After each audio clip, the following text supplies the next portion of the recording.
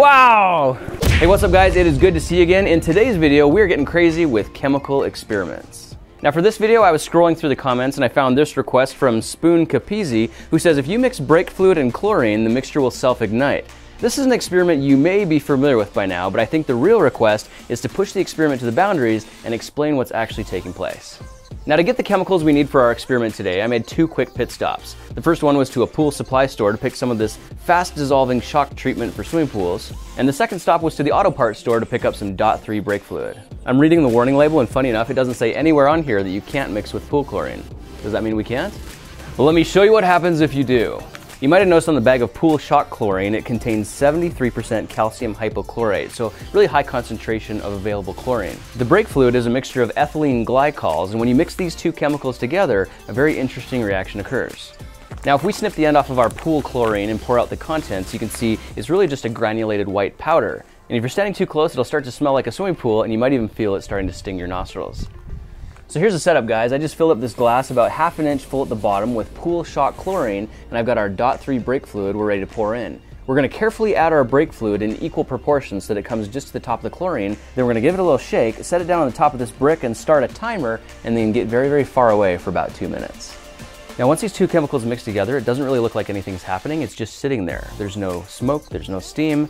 It just sits there doing nothing. And we're over 1 minute and 20 seconds now, and nothing has really changed. But watch this.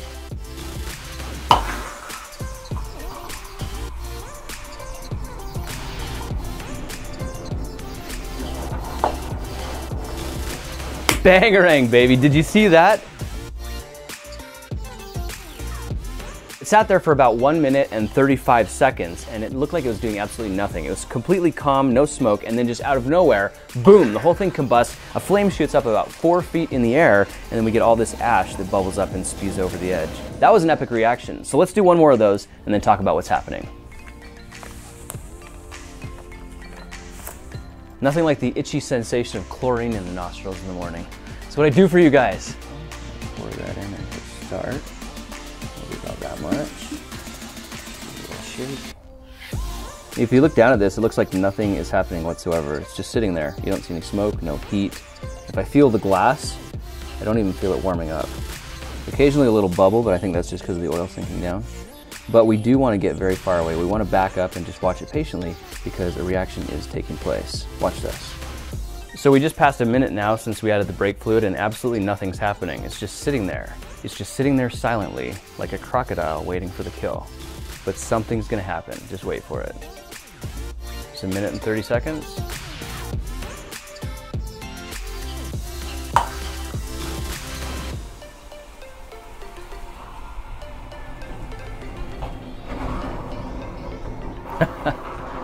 Man, that stuff shot right out the top. I think that was an even bigger flame that time. That one shot up about 5 feet high, and it was right at the 1 minute 35 second mark, which is very consistent to the first test that we did.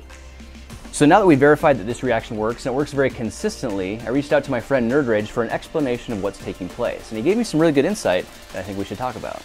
Now on the warning label here, it says that our brake fluid is a mixture of glycol ethers, basically long hydrocarbons very similar to oil. The difference being that brake fluid has oxygen inserted every 2 carbons. Now technically this fluid is flammable, but it's very, very hard to ignite, and that's why it's generally considered safe for use with your brakes. Now the actual reaction taking place when the brake fluid makes contact with the pool chlorine is a free radical breakdown of the polyethylene glycol. It basically breaks the glycol down into lighter components like aldehydes. Now this takes time, which is why the reaction doesn't begin right away, but as the simpler aldehydes build up, they start reacting with the oxygen in the pool chlorine to form water and carbon dioxide. This is basically a simple combustion reaction. The reaction is exothermic and produces a tremendous amount of heat to the point where it actually vaporizes the aldehydes and bursts into flame. Yes, it actually gets so hot that the brake fluid vapors self-ignite. And if you were to put this reaction inside of a sealed container, the container would explode. Now let's talk for just a second about the white vapors coming off of this reaction. I've heard concerns from some people wondering if that's toxic chlorine gas. Now chlorine is very discernible, it's very toxic, it starts stinging your nose and your lungs immediately with very low concentration. And during all of these experiments and reactions that I've tried, the smell of chlorine is negligible. I actually get a stronger smell of chlorine when I'm just pouring the powder into the glass itself. The white fumes we're seeing are actually broken down and vaporized brake fluid. Those are the flammable vapors that burst into fire as soon as the temperature gets hot enough.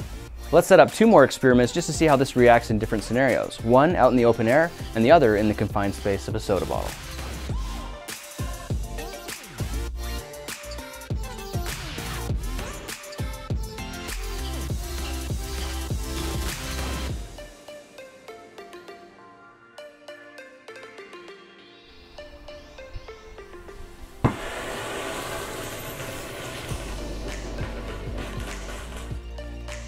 Okay, so that was a little bit surprising. I thought out in the open air it would actually take longer to react, but it actually went off in 54 seconds. That's really interesting. Nice chemical residue. And my friend Mark just brought up a good point. Don't stir this stuff up with your fingers, guys, because any chemical residue can ignite and burn your skin. Okay, so we've seen this reaction in a glass, we've seen it in the open air. Our last experiment is in a plastic soda bottle. I think I'm just gonna give this one a little bit too much. Much too much. Just for the record, that is way too much. This should be fun. Fourth and final. Here we go. This one might happen a little faster.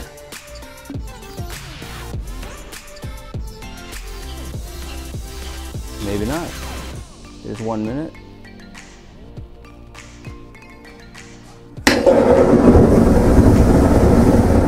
Whoa! Woo! Wow! Oh my goodness. Holy heck. Okay, so what was really interesting about that, it was still only about 1 minute and 30 seconds, the same as our other reaction, but the difference is the flame shot out like rocket fuel. The color of the flame itself was like a deep red or a magenta, and it shot up ridiculously high. I mean, it almost looked like a rocket engine turned upside down. Not quite as much power, of course, but very, very satisfying. And it was like shooting hot chlorine tablets into the air, and they were raining down the back of my shirt, which is absolutely nuts. I'm actually quite surprised that it took that long for the reaction to start, because in a confined container I would have expected the heat to build a little bit more quickly. But that was very consistent with the other reactions that we've experimented with today. The thing is, when it goes off in the bottle, it's just a lot more violent. And imagine if that were capped off, we'd have a bottle bomb on our hands. What's really amazing to me is how deceiving this reaction is. Like, it just sits there, nothing's happening at all, and then out of nowhere, bam! This huge fireball, super violent reaction that you don't want to be standing anywhere near. Yeah, it's amazing. You only get like a split second with white vapor coming out of the bottle, and then boom, the whole thing ignites, the bottle completely illuminates, and then you see this fire stack just shooting out of the top. And that right there is where it gets extremely violent. The flame shoots out of frame and starts spewing chemical into the air, raining down ashes everywhere. Man, it goes from this stream of fire to like a blowtorch. Like seriously, that's a lot of fire.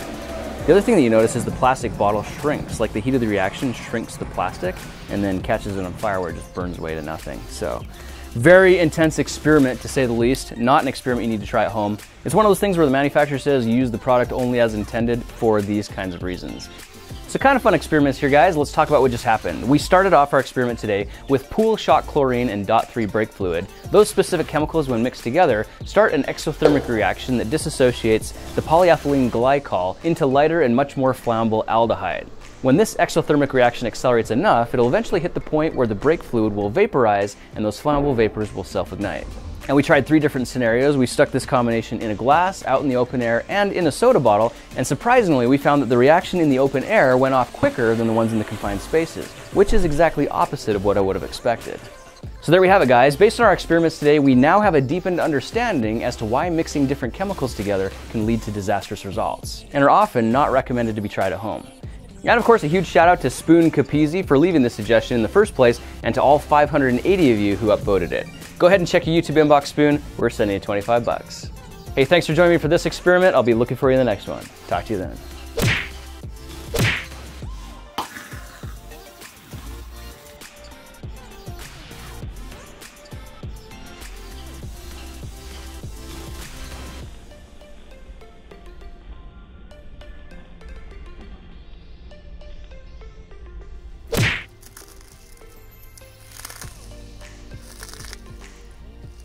Interesting chemical residue.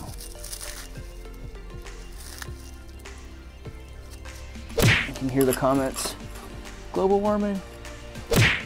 Hey guys, I wanted to jump back in for just a second to invite you to come follow me on Instagram. I've got a very active page where I post daily pictures and stories of behind the scenes and every day is an adventure. Just take 5 seconds right now to click the link in the description to come follow me on Instagram at thekingofrandom, and I'll see you there.